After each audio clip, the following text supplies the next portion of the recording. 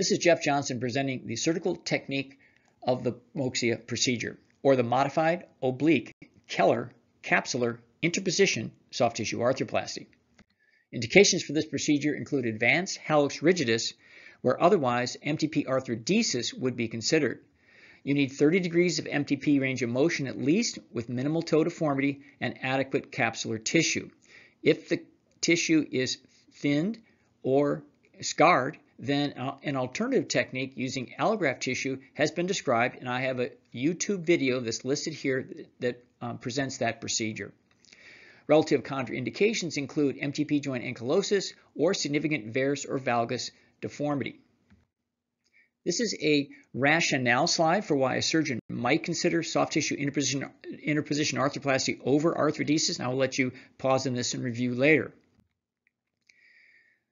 The Moxia procedure was initially described by Mrozik and Miller, and what I am presenting here is a slight modification that involves 5 steps: elevation of the dorsal capsule, dorsal chylectomy, oblique resection of the phalangeal base with transfer of the capsule to the plantar plate, and then repair of the medial capsule.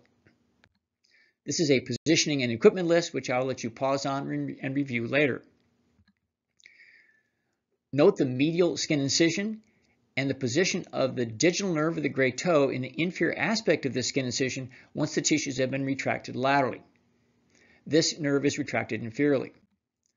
Then the extensor retinaculum is divided and the EHL tendon retracted laterally to expose the dorsal capsule. And then the dorsal capsule elevation along with the EHB insertion is begun over the proximal 1/3 of the proximal phalanx.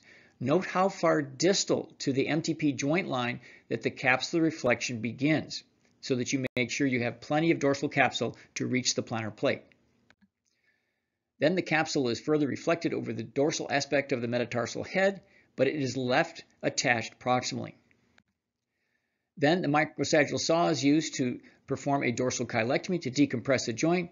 Note from the illustration that you can make several different cuts at different angles to completely decompress the joint and create adequate space for the dorsal capsule.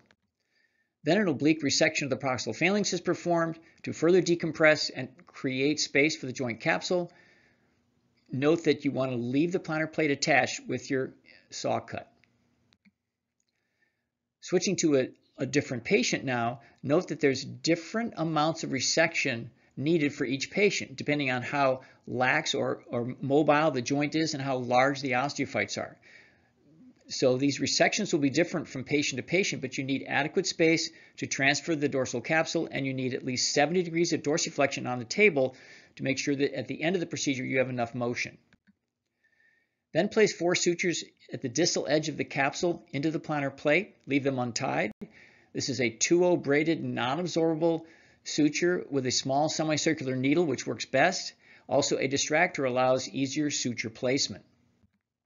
Then place a 5th pull suture into the distal edge of the capsule and deliver this through the bottom of the foot so that when you pull on it, you can deliver the capsule down into the joint firmly against the plantar plate. Then tie those 4 sutures with knots on top of the capsule.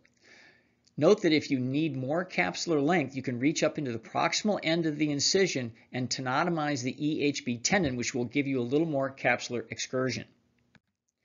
Then repair, reattach, or tighten the medial joint capsule to stabilize the toe in neutral alignment, and this might require a couple of drill holes through the bone on the medial edge of the proximal phalanx.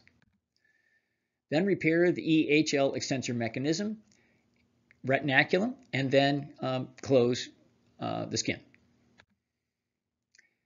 This is how the passive range of motion of the toe should look at the end of the procedure. Note that there's both dorsiflexion and plantar flexion, and it should feel smooth and fluid like a normal joint. The post-op protocol involves a soft tissue dressing for 2 weeks. Weight bearing is tolerated, then range of motion of the great toe, and transition to a shoe as pain allows.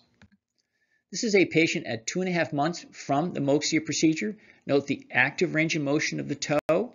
Note her pre- and post-operative radiographic findings and her ability to stand on her toes without pain. These are additional resources for the Moxia procedure. This is the video that I mentioned regarding the dermal allograft procedure, and these are other publications that we have written on this subject. Thank you for watching.